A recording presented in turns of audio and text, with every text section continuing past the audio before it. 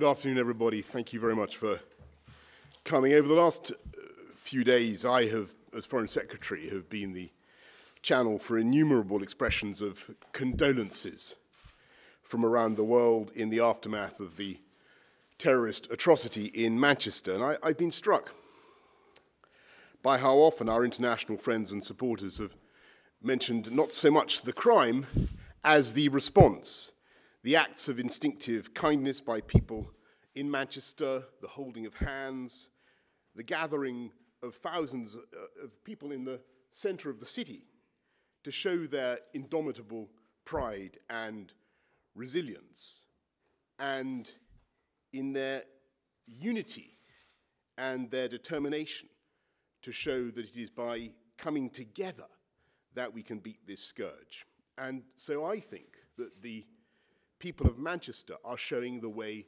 for the world. And we've seen again today what's happened to innocent people in Egypt as a result of this challenge that we all face, this affliction that we all face together. And that's why I'm so grateful to Rex Tillerson, US Secretary of State. Rex, for coming here today, again in an instinctive act of solidarity between the US and the UK. We've talked about all sorts of things today at lunch, as you would expect, a wide range of issues: Syria, relations with Iran, the DPRK, North Korea, the vital importance of the work we do together across such a range of fields, including, of course, intelligence sharing. And around the world, you will find the US and the UK facing the same problems together and defending our ideals together. We defend democracy and the rule of law, our values and our freedoms, not just because they are ours, but because they are universal.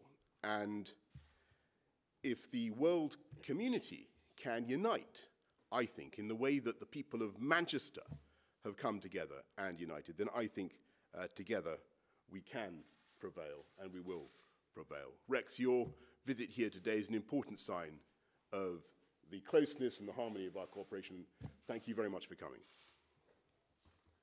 Well, thank you, Boris, and good afternoon to all of you. I am here today in Great Britain on behalf of the American people. I can tell you that all across America, hearts are broken. They're broken at the very thought of the loss of life of loved ones, the injured, the effect it has on their families. And I know that we share that grief with the rest of the world as well. And please know that all of America's prayers are with those who have lost loved ones and those that are injured for speedy recovery. You know, for all of us, life will go on. But for those families, there will be forever a void in this world that will never be filled, and they will have to live with that. And so we pray for their comfort, and we pray for their healing, both physically and emotionally. The British people are renowned, however, for their strength in times of darkness, and we all know that. And they will not be broken by terrorism, and we know this. Even as our ally and friend mourns, the fires for justice burn very hot in all of our hearts.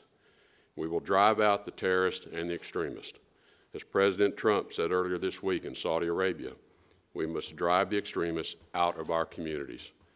We must drive them out of any country that would provide them safe haven, and we must drive them off the face of the earth.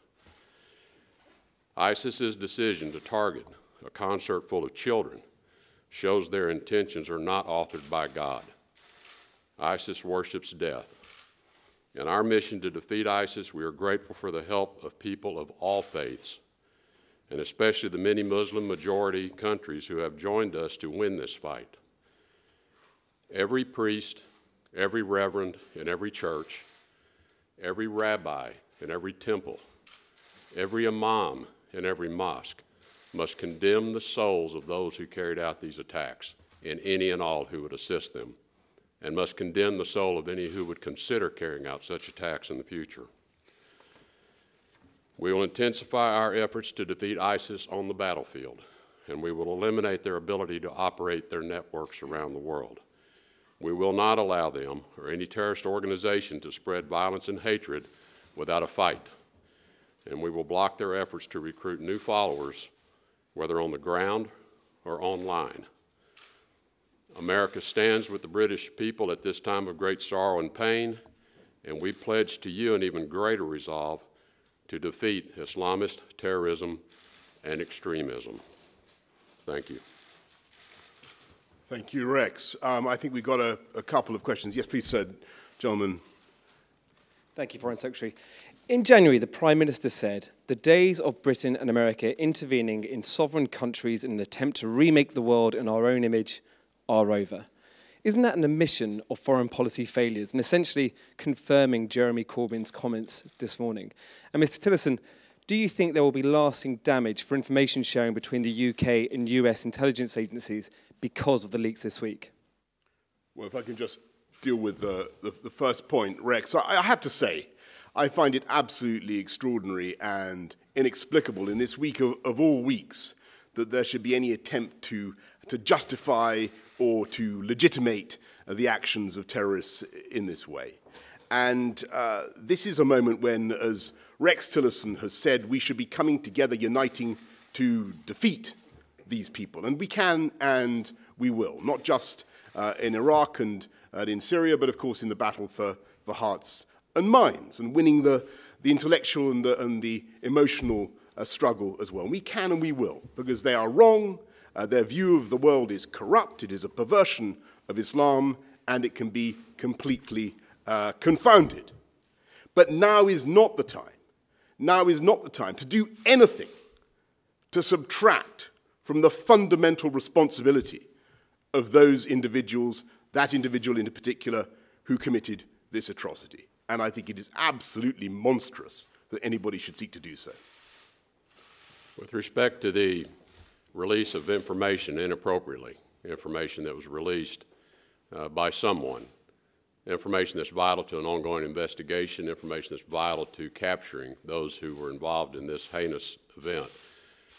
Certainly we condemn that. The President has been very strong in his condemnation and has called for an immediate investigation and prosecution of those who are found to have been responsible for leaking any of this information to the public.